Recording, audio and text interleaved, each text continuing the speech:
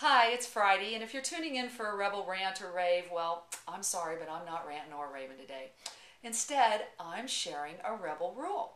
Now, Rebel's rule for today is that our past successes become our future gravity. How's that for a dichotomy? The very things that made us successful are the reasons that we will crash and burn in our future. I know it's hard to believe, but I've seen it time and time again in my customers. You see, we learn from our experiences. We take our experiences and we create knowns and status quo beliefs. We then apply those knowns and those beliefs to our present and to our future, assuming that they'll still remain true. After all, they've been true till today, right? We also spend a lot of time analyzing and looking at our past.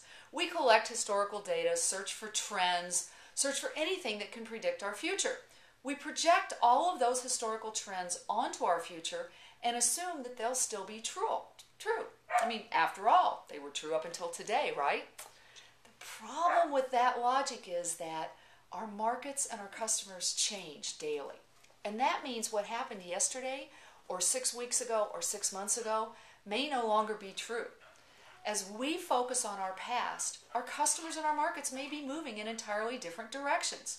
The more focused we are on our past, the more we run the risk that we don't see them move. Our truths and knowns are becoming ancient history, and guess what? We're becoming dinosaurs.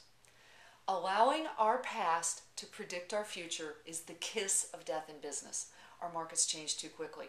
So, if you want to defy gravity and soar, then ditch your past, focus forward, focus on your markets, focus on your customers, focus what's coming in the future. Build your plans based on what's new and what's upcoming, and watch your business soar.